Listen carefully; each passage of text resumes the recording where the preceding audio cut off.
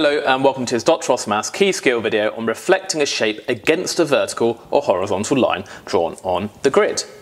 Now what it means to reflect a shape is to kind of flip it over in some kind of mirror line, some reflection line. So here is our line of reflection, and this is the line that we're going to reflect this shape here into.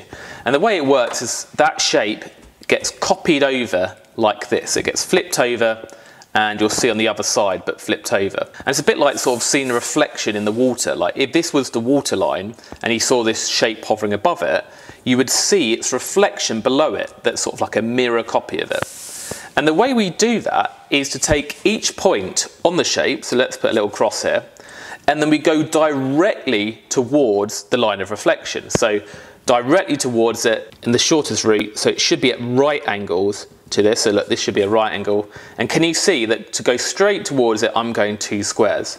Then if you do that same distance again, where we left off, so another 2 squares, then that will be the reflected point.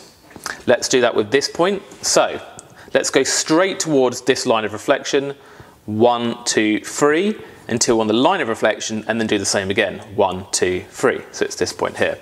What about the next one? Let's do this. So 1, 2, 3, 1, 2, 3. Next one, this one, we only have to go 1 square, so 1 square again is here. And the last point is here, 1, 2 squares, 1, 2 squares, it's here. And now we can just join these up and we are done. And you can see, look, it does look like a mirror image. That looks like it's been copied over here. So if you had, say, like ink here and you folded the paper over, that would be the shape that it would leave.